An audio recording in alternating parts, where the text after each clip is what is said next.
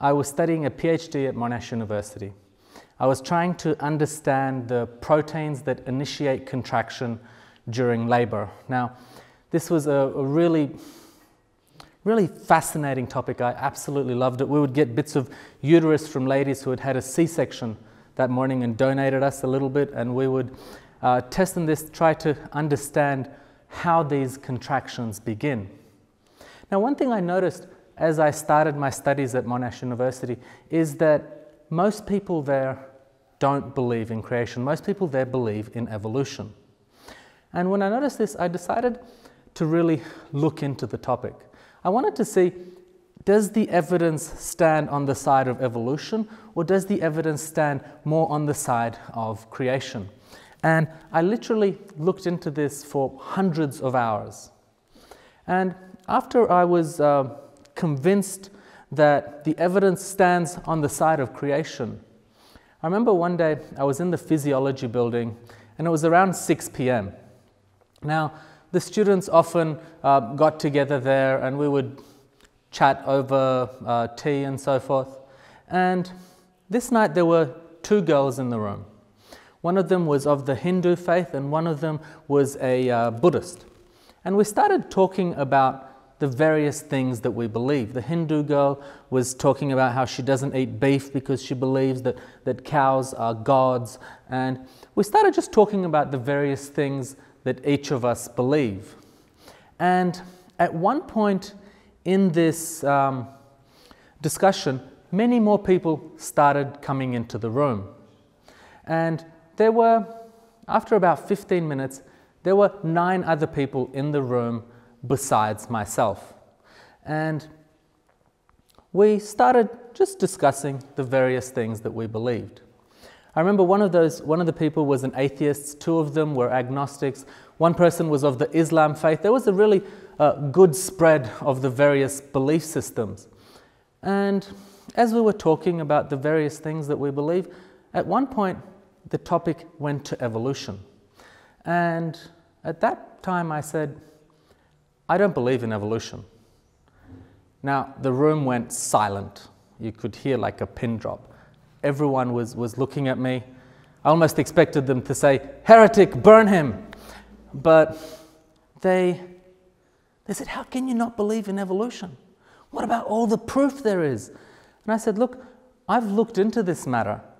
I've been really researching this for the past few months, and I have yet to find this proof. Maybe I've missed it. Why don't you guys tell me what the proof is, and then I'll believe it." And we spent the next 3 hours talking about this. In this time, my colleagues realized that the proof that they thought was there wasn't actually there. 2 of them, as they left, said to me, "Marius, we know that we haven't shown you the proof, but we're going to find it and we'll bring it to you."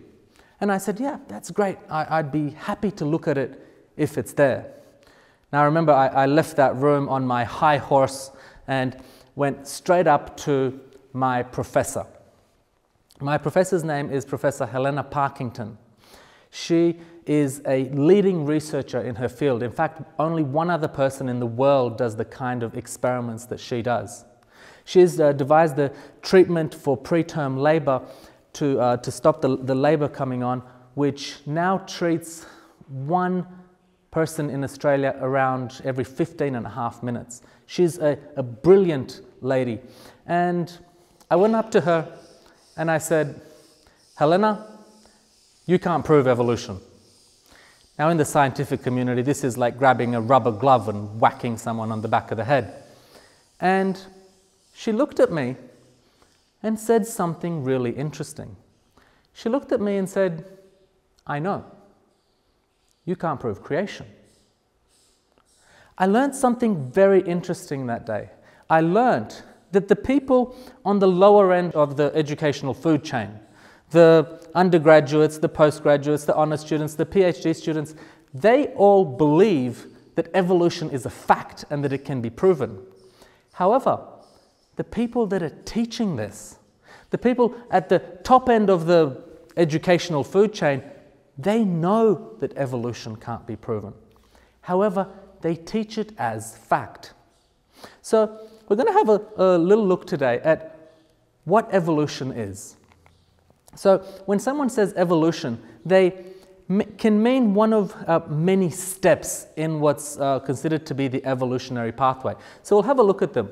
The first step that would need to occur for evolution to happen would be the evolution of matter.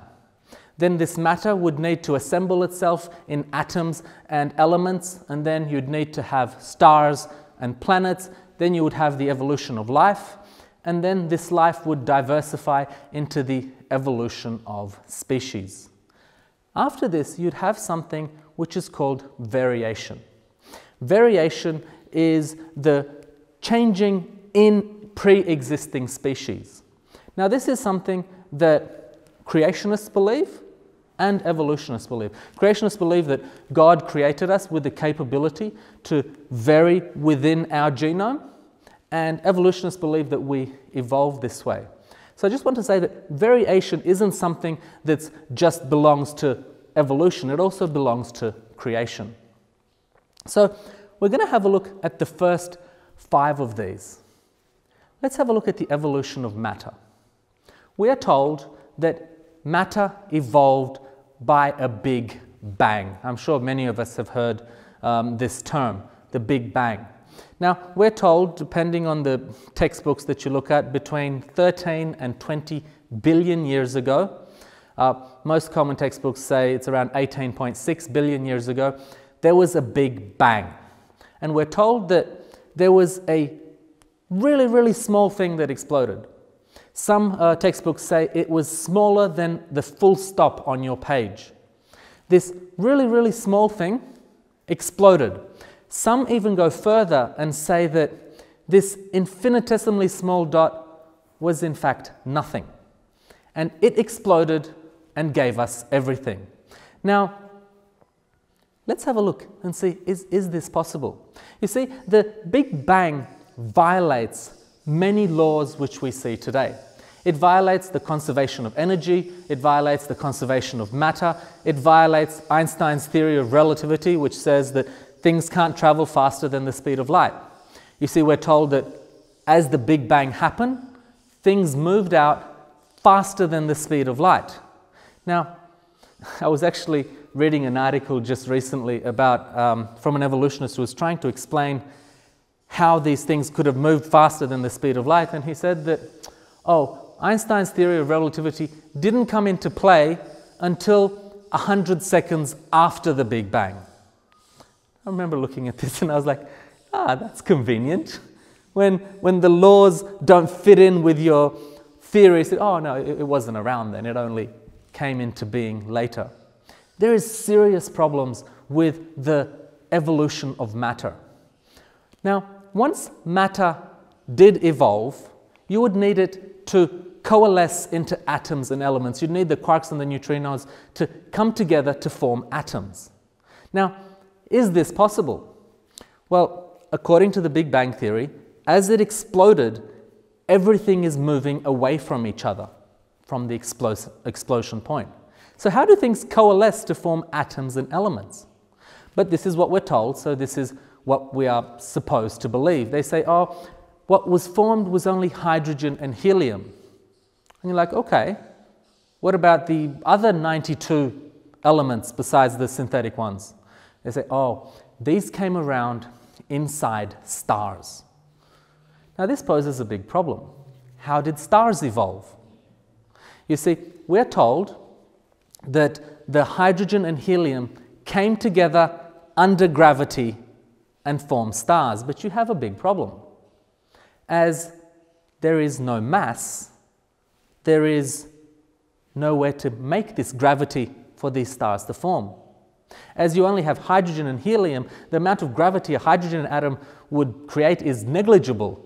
So how could they form together to make stars? This is something, again, that's a serious problem with the theory of evolution. Now, the evolution of life, we're going to have a little closer look in a few moments. But again, this has serious problems with it as well, as does the evolution of species, which we'll also look at in a few minutes. The only thing that we observe is variation.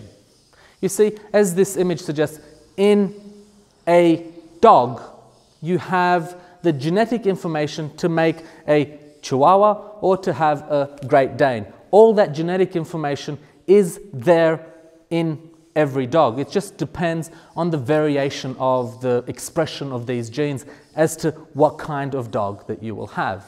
Now, we are often sold this as microevolution.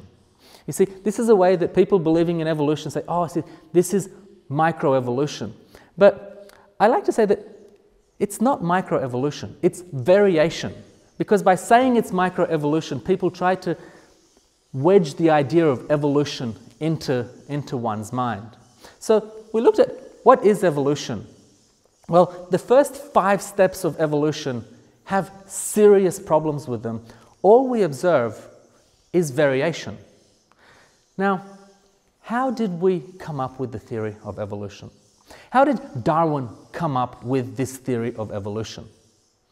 Ironically, the way that he came up with this theory was because of his religious beliefs. You see, Darwin believed that God created immutable species. This means species incapable of variation. This was commonly believed in the religious world at the time. And Darwin had this belief, and when he went to the Galapagos Islands, he saw these finches which clearly had adapted to their environment. Now, when he saw this, he had 2 options. The first option was to say, oh, maybe God didn't create immutable species, maybe he created species capable of variation. The other option, which is the one that he chose, was to say, oh, maybe God didn't create at all. Now, one of the things which I'm convinced that this led to the theory of evolution was the way that they understood the cell at the time. The cell at the time was believed to consist of what they called homogeneous protoplasm, which simply means undifferentiated goo. They thought that the cell is an extremely simple unit, and it's just made of stuff that's all pretty similar. Now, this allowed Darwin to say, okay, well, if this is kind of simple, it may have just come around by itself and arranged itself into life. However, our understanding of the cell today is vastly different from the understanding of the cell they had at the time. We know today that each cell consists of over 100,000 different types of proteins. That's not 100,000 different proteins, different types of proteins, and numerous expressions of each of these proteins, some of them in the hundreds of thousands. Now, I'm convinced that if Darwin had the understanding of the cell that we had today, that he would have never come up with his theory. So let's have a look at what would be involved in the evolution of life. So you would need to evolve a cell to begin with. Now, cells, what they tell us is, oh, we didn't evolve these complex cells. We evolved simple cells. But don't be deceived. There's no such thing as a simple cell. All of the cells are highly complex. This cell is a bacteria, and it consists of over 4,000 different types of proteins, all of them arranged in highly specific ways. Many of them expressed thousands and hundreds of thousands of times. Now, what would be needed for this cell to come around by itself is for the proteins to assemble themselves. Now, this is an image of a protein, and this is another computer-generated image of a smaller protein. So, what would be involved in having a small protein come around by itself? You see, proteins are made up of amino acids. 20 amino acids are used to make up all the proteins that we have today. In the world, we don't just find 20 different types of amino acids. We find a little over 270, but only 20 of them are used to make up life. Now, what would be involved in assembling a small protein by itself? Well, you would need to have these amino acids assemble themselves in exactly the correct order. Now, the first problem that we have is that you need a protein to put these amino acids together. So you need a protein to form the other protein. So you have the chicken or the egg problem. Which came first, the protein or the protein that assembled the protein? The other problem is that once it's assembled, you need another protein to fold it into the correct configuration. But let's ignore this for a second and just say that they can self-assemble, which they can't, but we'll say that they can. What's the likelihood that they can self-arrange? Well, I've done the maths, and the likelihood for a small protein. Now, I'm looking at a protein of 150 amino acids. Your average protein in a, let's say, yeast cell is about 464 amino acids, but this is a very small protein. The likelihood of this protein to come around by itself is 1 in 1 times 10 to the 164. That is 1 with 164 zeros after it. Now, this number is so mind-bogglingly big that we just can't comprehend it. So I'm going to give you an example so it may help you understand it. It's believed that in the known universe, there is 1 times 10 to the 80 atoms altogether. So the likelihood of this protein coming together by itself is like me saying, I have marked 2 atoms somewhere in the universe. What you need to do is to find them. And you need to find them consecutively without any mistakes. So what you need to do is to get into your spaceship, travel to 1 out of 100,000 million galaxies. Now you have to choose the right one. And from there you'd need to travel to 1 of 200,000 million solar systems. And again, you need to choose the correct one. Go to the correct planet, to the correct side of the planet, to the correct seashore, pick up the correct grain of sand. And in this grain of sand is 1 million billion atoms. So that's 1 with 24 zeros after it, atoms. And there, you would need to choose the correct atom. And once you've done this, you need to do it again. And you can't make any mistakes. Absolutely impossible. However, a gentleman called George Wald gave us an interesting statement. He says, given so much time, the impossible becomes possible, the possible becomes probable, and the probable virtually certain. One only has to wait. Time itself performs the miracles. Now, this is an interesting statement, and it sounds kind of believable. What essentially he's saying is that if you flip a coin enough times, you will eventually get 20 heads in a row. However, what most people don't sit and do is they don't sit and do the maths. Now, I love maths, and for the next 2 or so minutes we're going to do some maths. So if you don't like maths, I'll promise it'll be quick and painless. What we're going to have a look at is the likelihood that this protein will come around given the time that we have. And what you would do to work this out is you'd need to look at the number of atoms that are involved in this process. Then you would need to multiply that by the reaction speed, and then you would need to multiply that by the time that you have. So let's say, which atoms would be involved in this evolutionary process? Well, it would be the atoms on the immediate surface of the Earth in the places where the conditions are favorable.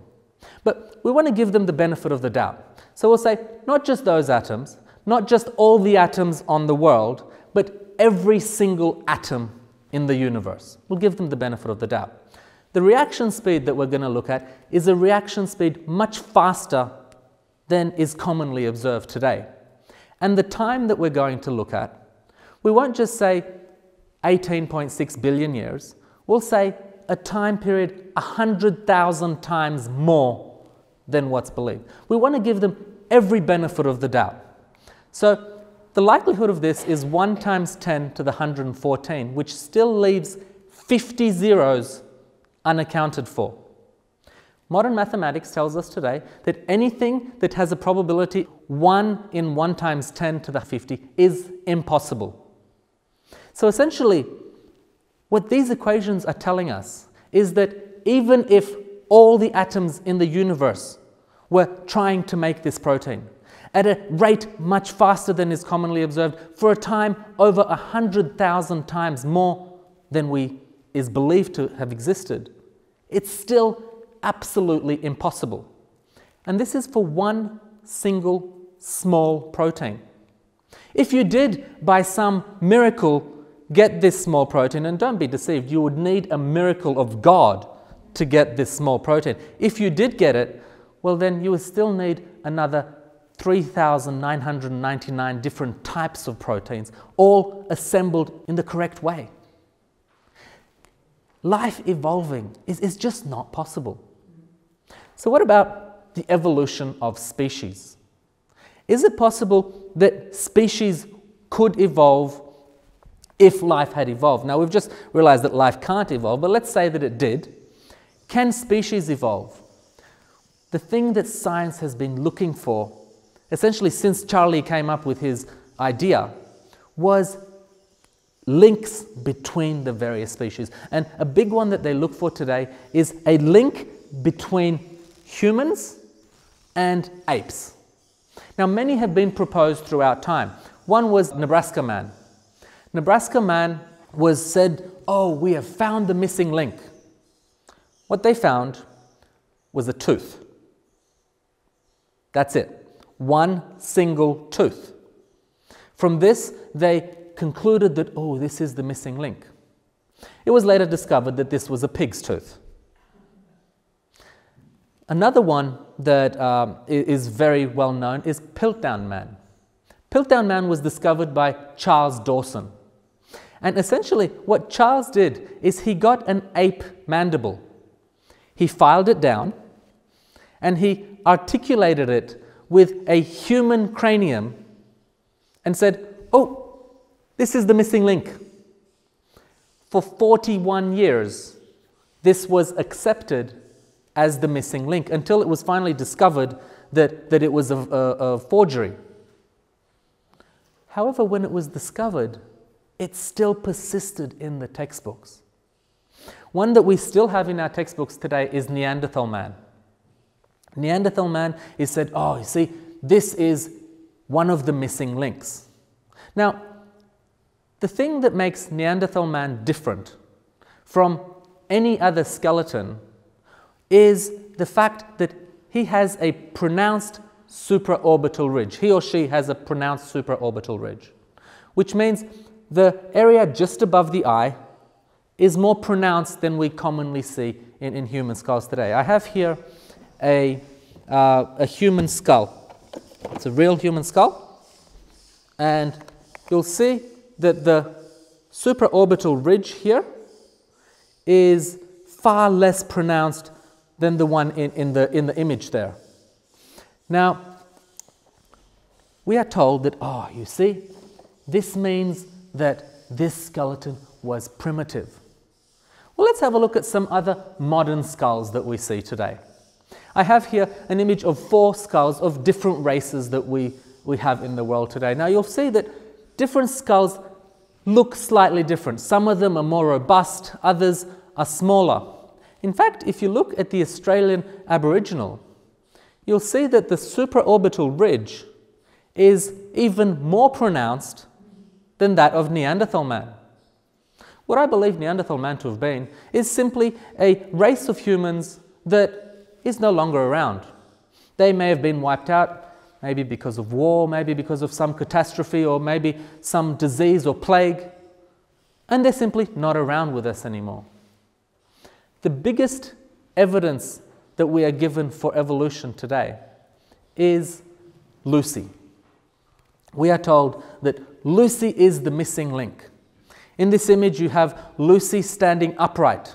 You have a child that she's holding who is standing upright, and someone in the background, maybe a guy bringing her a bone, that he's also standing upright.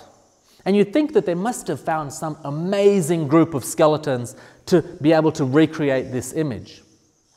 This is what they found. This is the real Lucy. Lucy was an Australopithecus afarensis, which is a fancy way of saying she was an ape. She was about so tall, 3 feet, just under a meter tall, and we are told that she walked upright. Now, what made her walk upright? They tell us, oh, do you see the hip bone there? That hip bone suggests that she walked upright. However, that hip bone doesn't suggest she walked upright. But they say, no.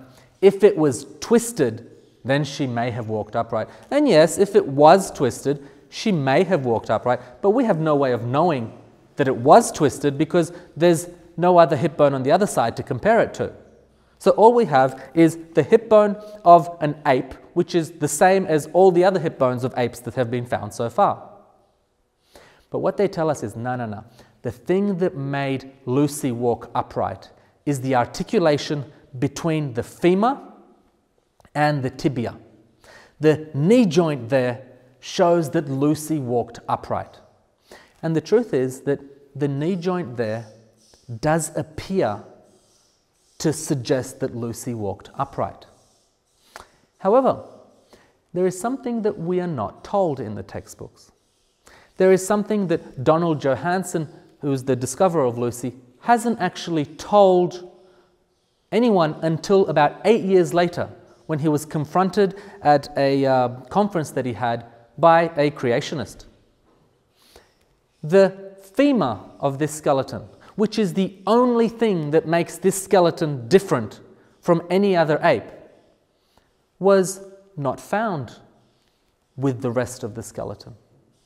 In fact, it was found in a different dig site over 2.3 kilometers away, 70 meters deeper in the strata. So, what makes one think that this femur belonged to this skeleton? I believe that this skeleton was here. That femur belonged to whatever other bones it was found with. Now, this information that is strangely absent from textbooks today. We're not told this. We're not told that, oh yes, this does look different, but this bone was found in a different dig site. They don't tell us these things. In fact, we are often fed misleading information. I was looking at this presentation just a few weeks ago, and it's from the California Academy of Sciences. And it's an animation. I just have a screenshot of it here. The chimpanzee moves around and Lucy moves around and the human also moves, and what they're trying to show is that Lucy has things in common with the chimpanzee and with the human. Now, you'll notice that in this image they have put a box around the feet. They put that box there, not me. So what they're doing is they're highlighting the feet of Lucy. And what they're telling us by doing this is, do you see? Lucy's feet are like that of the human. Do you see the chimpanzee has opposable thumbs or toes, I guess, but Lucy has feet like that of a human. This suggests that she's the missing link. So let's have a look. Let's have a look. What kind of feet did Lucy have? Oh, there were no feet. Why does the California Academy of Sciences deliberately try to deceive us by showing us that she has feet similar to that of a human when there were no feet found at all? In fact, this is not uncommon. If you would go to the St. Louis Zoo in Missouri, they have made a statue of Lucy, and they've given her human feet. And one of the local professors wrote in and he said, this statue's feet and hands are simply wrong, and they mislead the public. Now, what would you expect the zoo to do? You'd think, oh, we didn't realize we've made a mistake. We're going to fix it. This is what the zoo responded. We can't be updating every exhibit based on every new piece of evidence, he says. We look at the overall exhibit and the impression it creates. We think that the overall impression this exhibit creates is correct. We can't look at the evidence, forget about the evidence. We're interested in the impression. We're not interested in the facts that we've found, we're interested in what we want you to believe, the impression we want to send you. That is more important to us than the facts. Now, the missing link is still missing. And Charlie had a problem with this. He actually wrote about this in his book. He noticed that there wasn't these missing links that he was expecting to see, and he writes, "Why then is not every geological formation and every stratum full of such intermediate links?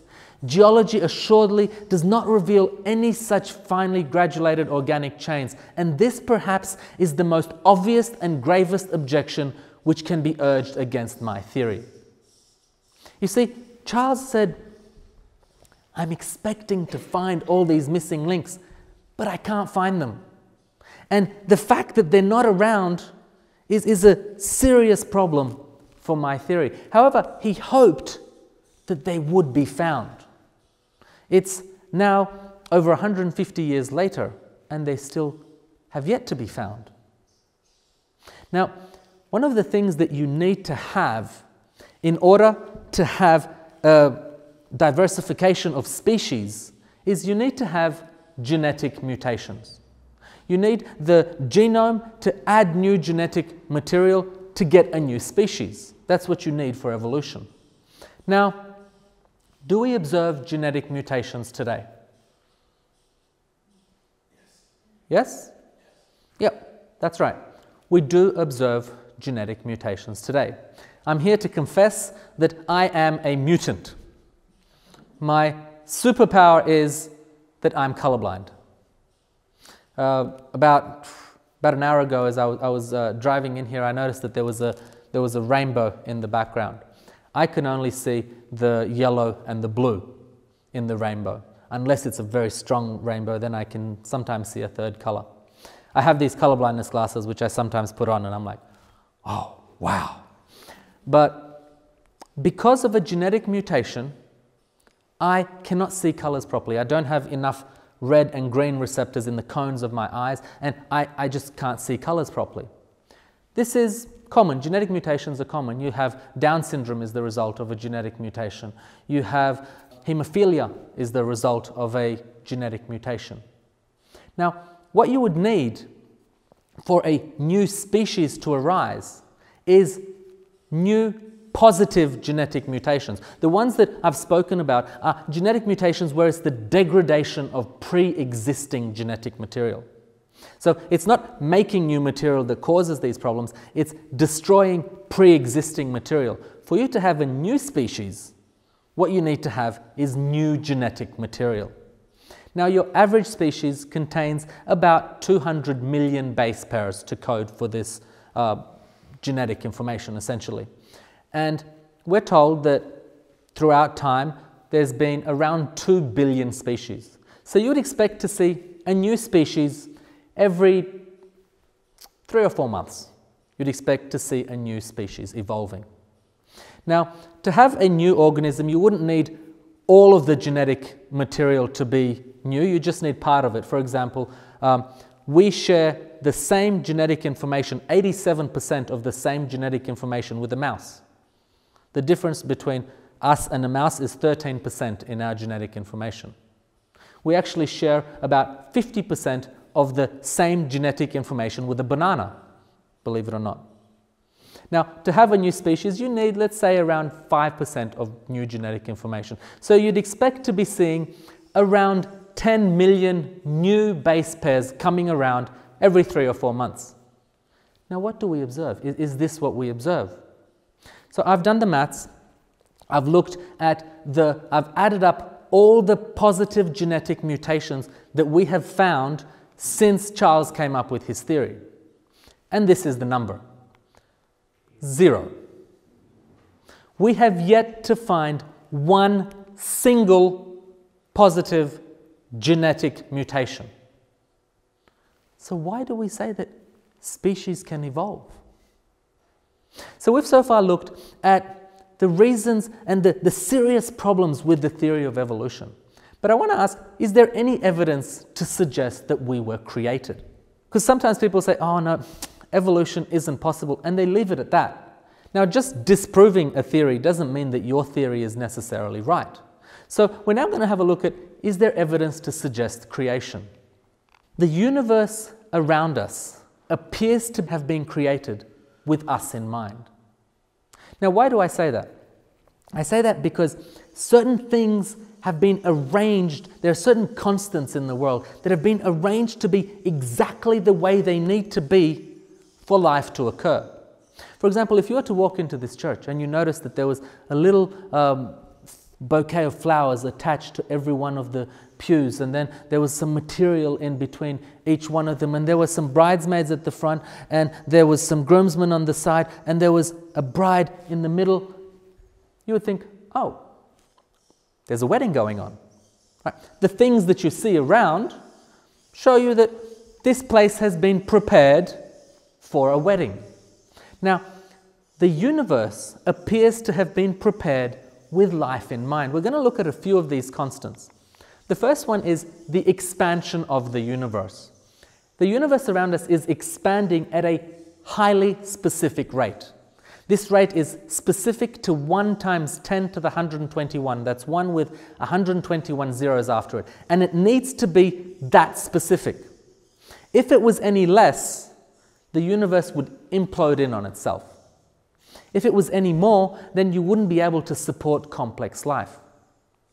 If we look at our location in the galaxy, it appears that we were put in a place in the galaxy with us in mind. We're about 2/3 of the way out from the center of the galaxy in what's known as the habitable zone. If we were any closer to the center, there'd be too much radiation to support complex life. If we were any further than we are, there wouldn't be enough heavy elements to support complex life. We also happen to be in between the spiral arms. If we were in the actual spiral arms, we wouldn't be able to see out. But because we're in between them, we can actually observe the universe around us. The solar system appears to have been created with us in mind. We are the exact right distance we need to be from the sun. If we were any closer, it would be too hot to support life. If we were any further away, it would be too cold to support life. The Earth's orbit happens to be exactly like it needs to be. If you look at the orbit of every other planet in our solar system, you'll see that the orbit is elliptical. Earth's orbit, however, is not elliptical, it's circular. It is slightly elliptical, but predominantly circular. Now, if it was more elliptical, then you would have periods of very strong heat and periods of very cold periods. Again, life as we know it couldn't exist. Our sun happens to be just the right color. If it was any more towards the blue spectrum or the red, then photosynthesis wouldn't function either at all or wouldn't function properly, and life as we know it wouldn't work. The moon happens to be just the right size and just the right distance away from the Earth. If the moon was any bigger or any closer to the Earth, you would have massive tidal action and there'd be tidal waves all around the world, and life as we know it couldn't exist. If the moon was any smaller or further away, then you would not have enough tidal action. The seas would become stagnant and life as we know it wouldn't function. The atom appears to have been created with life in mind. You see, the proton is much bigger than the electron. In fact, the proton is 1,836 times bigger than the electron. However, the charge is identical. It's opposite, but it's identical. If the charge wasn't identical, complex life couldn't exist. If the proton was any bigger or smaller, or if the electron was any bigger or smaller, complex life couldn't exist. It appears that all of these constants, I've just gone through a few of them, there's over 40 that I know of, that need to be exactly right for life to exist. Now, a lot of people say to me, what about a universal flood, Marius? In fact, I had a good friend that asked me this a couple of months ago. He's like, Marius, do you really believe in a universal flood? And I say, yeah, I believe that there was a worldwide flood. I said, well, how can you believe that? I said, well, because there's much evidence to suggest it. I was at the Grand Canyon about 11 years ago. It's an amazing place. It is so big that any photos that you see it don't even do it like a fraction of justice. We took a helicopter and flew inside the Grand Canyon. And I noticed something interesting. I noticed that these plains throughout the Grand Canyon are all flat. If you look at, in the textbooks, they tell us that, oh, these were the surface of the world many, many years ago. And you look 270 million years ago, flat. 300 million years ago, flat. 340 million years ago, flat. 505 million years ago, flat. It appears that long ago, the surface of the world was completely flat. There was no wind, no rain, no erosion of any sort. Is this what we observe today? No. We observe the topography of the world is up and down and every which way. What's much more likely is that in a worldwide flood scenario, mud plains went in this direction, then another mud plain may have come in this direction, another one in that direction, and this would give flat layers. What about the geological chart? What does the geological chart say for us? You see, in the Mesozoic period, just after the Jurassic layer, we have something known as the Cretaceous layer. The Cretaceous layer is essentially a layer of chalk, and it predominantly consists of marine animals. Marine animals that have died and formed chalk. Now, as you see in this image, on the left there is a huge Cretaceous layer. On the right there is a very thin Cretaceous layer. Now this is something that it's still being formed today. For example, in the seas, as these marine animals die, most of them are microscopic. As they die, they sink down into the sea and they dissolve on their way down. However, there are some places where there are underwater mountains. And as these Cretaceous creatures are sinking, instead of dissolving on their way down, they hit the mountain. And you'll see underwater these mountains appear to be covered in snow. The tops of them have these Cretaceous creatures on them. Now, what does this have to do with our talk today? Well, the Cretaceous layer is one layer that is found throughout the whole world. It's said to be universal. Now, think about that for a second. This layer, which can only form underwater, is to be found everywhere on our world. What does that suggest? It suggests that the whole world was underwater at some point. If you go to the top of Mount Everest, you'll find something very interesting. You will find fossilized seashells. How did they get there? A worldwide flood offers a very good explanation to this. Another thing which I have only recently looked into is paleocurrents. Paleocurrents are interesting thing. What they look at is they look at the different layers that they're studying. So they say, okay, this is from the Mesozoic layer. And when they do a dig, they determine which way the direction of stream flow was in that dig. And they send this information, and there's over 1 million recordings of paleocurrents all over the world. And what you can now do is you can see, okay, in the Mesozoic layer, you can look over the entire continent and see the direction of stream flow. And something very, very interesting happens. You see, what we observe today is on a continent, the direction of stream flow is, well, For example, in Australia, it would be out towards the sea on the edges. There may be a basin somewhere in the middle, so the direction of stream flow may go towards the basin, depending on the topography of the country or the continent. However, if you look at paleo currents in the Mesozoic age, for example, in America, you will find that over the entire country, they are all flowing predominantly in one direction. Now, what does this say? This tells us that during that time, the direction of stream flow was one direction over the entire country. Now, this would only be possible in a worldwide flood scenario. What's interesting is you look at the Mesozoic and it's in one direction, and you look at the Paleozoic, which is just underneath it, and you'll find that it's actually in the opposite direction. Again, over the entire continent. So in a worldwide flood scenario, all the water was blowing in this direction, the mud plains got laid in this direction, and then the wind direction changed or something happened and the water started going in this other direction.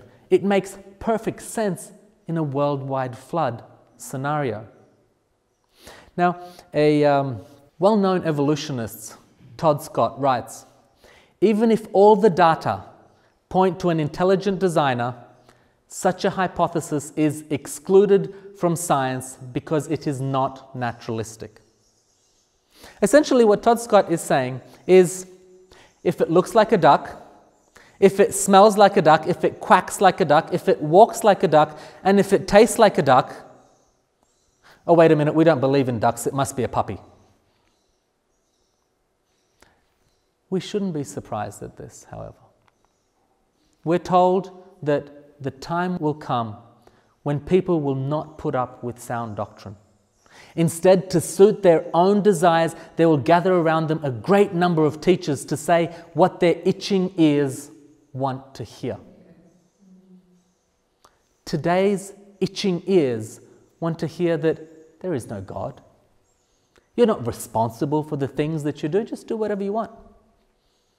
The Bible tells us that in the beginning, God created the heavens and the earth. And what science would like to sell to us today is to say that it's a question of faith versus fact.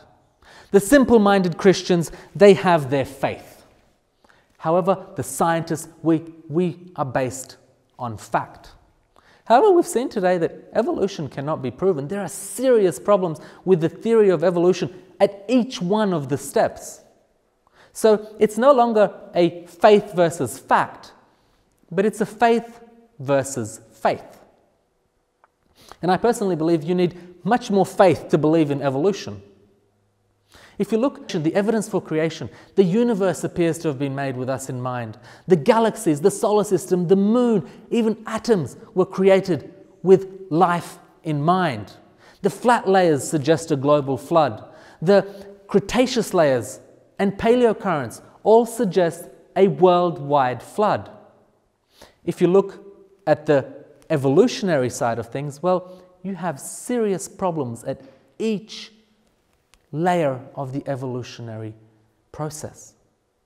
So, at the end of the day, we have two options. We can believe, we can choose to have the faith in evolution. We can choose to believe that we arose from nothing, that life is meaningless, and that one day you will die and cease to be. Or you can choose to have the faith in creation. In creation, we are sons and daughters of God. Life is full of purpose, and we are destined to live forever. As I was preparing this talk, it occurred to me that both what evolutionists believe and what creationists believe is true that will happen at the end of time. If you believe in evolution, you will die and cease to be. However, if you choose to put your faith in God and believe in creation, then you have the opportunity to live forever. We shouldn't be surprised at what we're seeing in the world today. In fact, Peter prophesied this over 1900 years ago. He writes in 2 Peter 3, verses 3 to 5, "Above all, you must understand that in the last days scoffers will come, scoffing and following their own evil desires. They will say, 'Where is this coming He has promised? Ever since the ancestors died, everything goes on as it has since the beginning of creation.' But they deliberately forget that long ago, by God's word, the heavens came into being and the earth was formed."